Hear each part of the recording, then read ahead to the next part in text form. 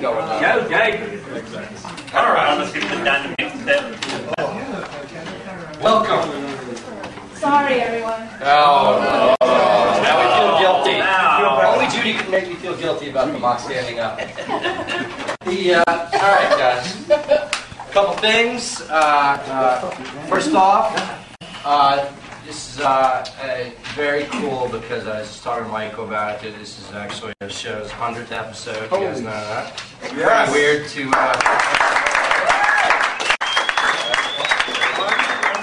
We did 100 of these bad boys. I know, man. Very weird to think about, you know? And as always, we like to give the 100th script to Beagle. Kevin Beagle is first episode.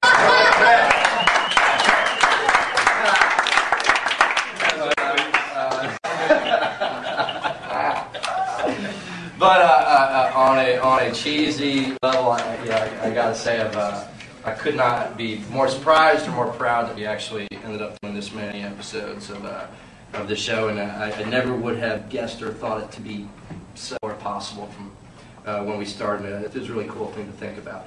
They'll make a big deal about it next week, and there'll be a bunch of thanks, Mike. We're going to talk afterwards about whether that joke was good enough to do.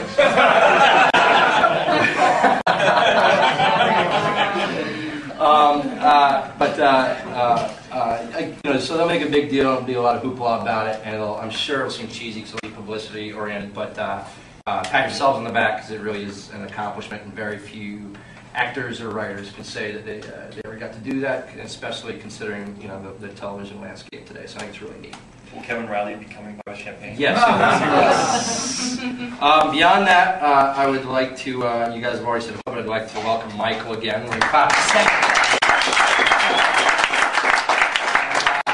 of the things, so you guys know, one of the things we haven't done on the show before is had a patient that was here for a long period of time that everybody on the show will end up having moments with and scenes with and connect with. And she's going to be with us for a couple months. I think she's with us for 7 or 8 episodes. So, great. It's a kind of a really neat arc, and everybody here will have little moments with her, and then we'll kill her.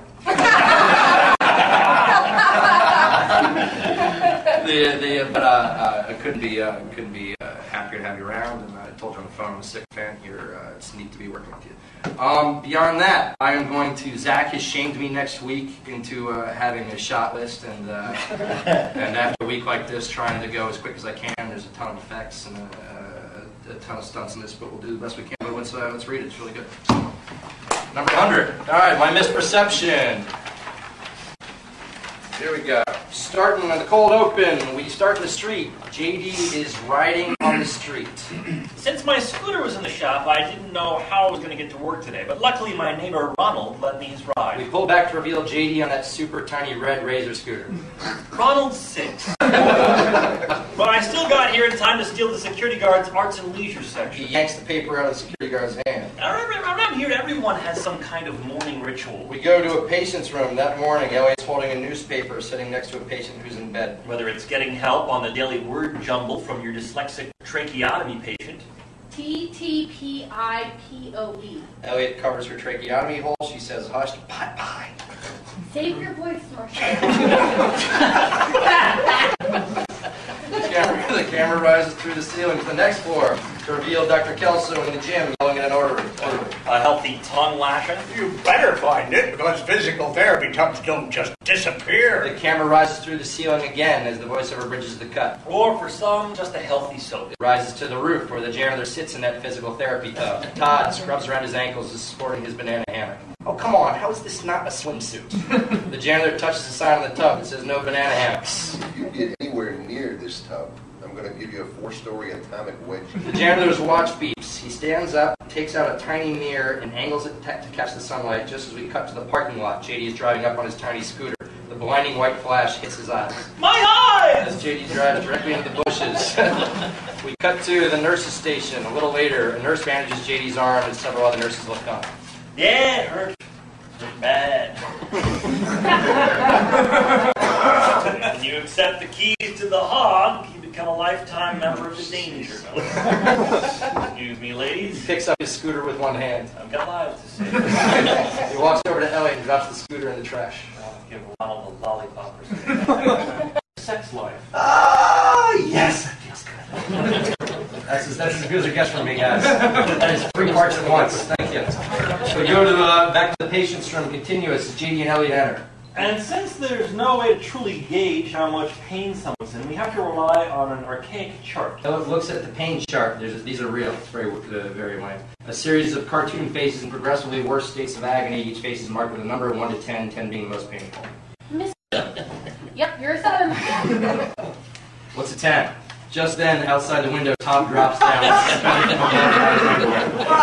Four story atomic wedgie. As Todd screams in pain. That's a 10. That's 2. He holds up a chart. Why did you order a BMP test on my patient, Mrs. Wilk, last night? Because she's my patient. Interesting. Seems as I admitted her yesterday afternoon. And I treated her last night. Dr. Dorian, why do I hate Because they're taking all of our jobs.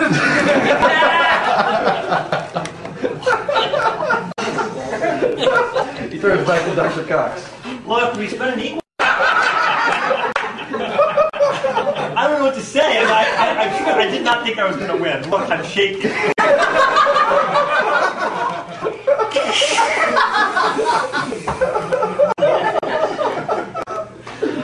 I can only assume you're his mother. He played cards with me all night. I wanted to play poker, but he doesn't know how. I refuse to learn. That's how my grandfather lost his pet shop. Dr. Cox exits frustrated. Jake turns to Mrs. Wilk. He didn't really lose the shop gambling. The government took it away due to illegal crossbreeding. Grandma left him, but his Siamese Dober ferret never.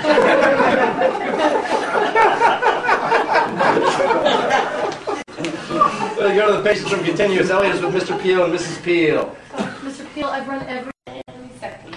Feels like someone's sticking a knife in my back. Yeah, pain was funny. Mrs. Peel gives her a look. Well, not funny. More weird. We once had a guy who thought his hand was on fire. We called him Old Fire Hand. Where are you, Turk? What was wrong with it? Oh, I don't think we ever figured it out. He's a funny guy, though, Fire Hand. He did the best impressions. What? Mostly of a guy on fire. Lupus. Fire Hand had lupus. Turk's entrance 1 super fast sentence. Oh, thank God he's here. This is the new doctor. It was nice meeting you. Bye. Help has arrived. Elliot exits as Turk studies Mr. Peel's chart. And then Turk said what every surgeon says when he's not sure what to do.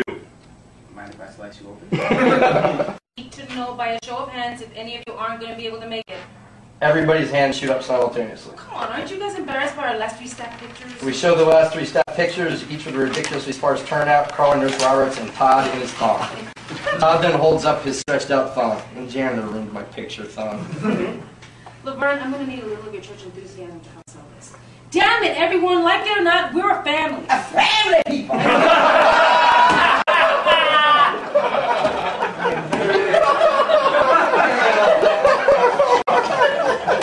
And you know we love each other. Love's all we got!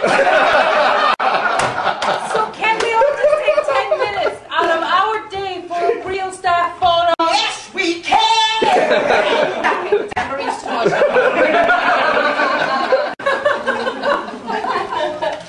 Carla, I don't photograph well. On my driver's license, I look like Gary Busey. We reveal Gary Busey, who's doing this, dressed as a doctor. Yeah, me too. Gary There are a lot of extra time for that I know. Gary Busey then exits past a distracted Turk who barely looks up. See, Elliot.